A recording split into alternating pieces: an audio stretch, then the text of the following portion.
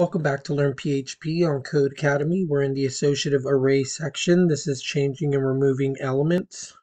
The same syntax that adds new array elements can be used to change existing elements. Here we have new R, has this associative array with the key first and the value I am first, the key second and the value I am second.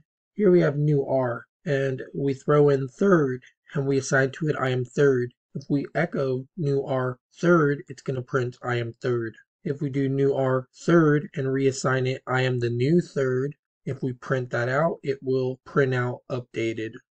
In the above code, we use the same syntax to add a key value pair, key third value I am third, as we do to assign that key a new value.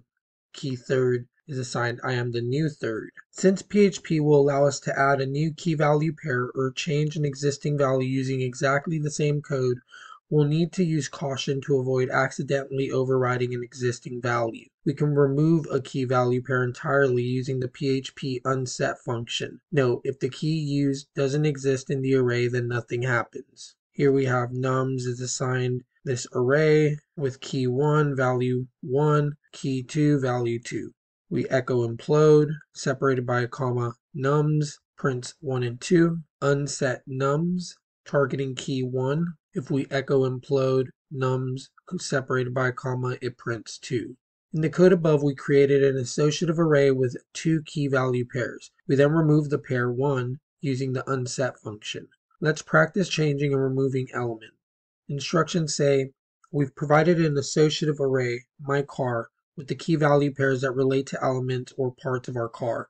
Some things like our brakes seem to be in great shape, but others could use some work.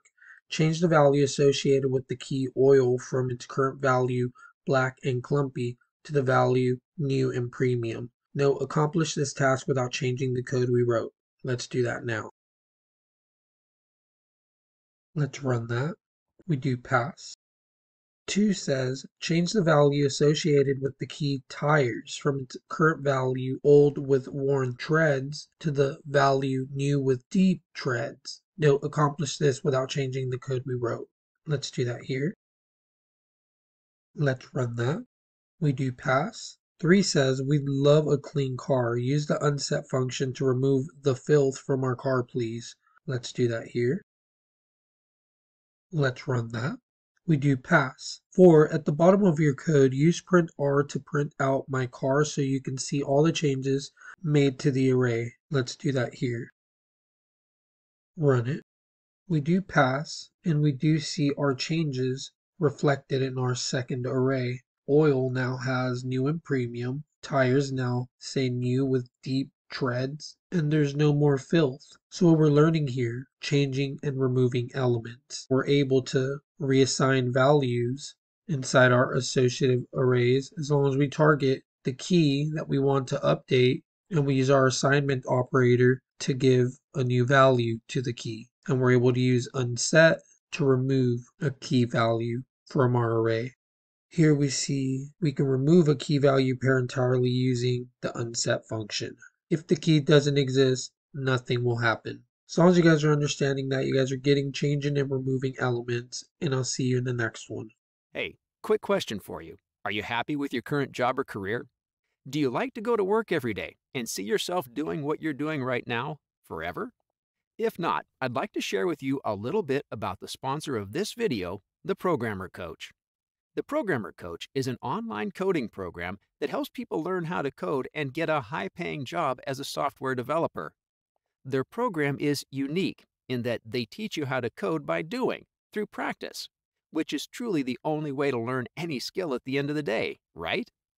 Plus, they provide you with coaches to help you whenever you run into any issues. They also have career coaching and placement services, where they work with you and help you get your first job as a software developer. And the best part, their program is affordable and accessible for anyone and everyone. That's right, you won't pay the bulk of your tuition until you actually land a job as a software developer. To learn all of the details you would ever need and get all of your questions answered, simply go to becomeaprogrammer.com. Becomeaprogrammer.com. Once again, that's becomeaprogrammer.com.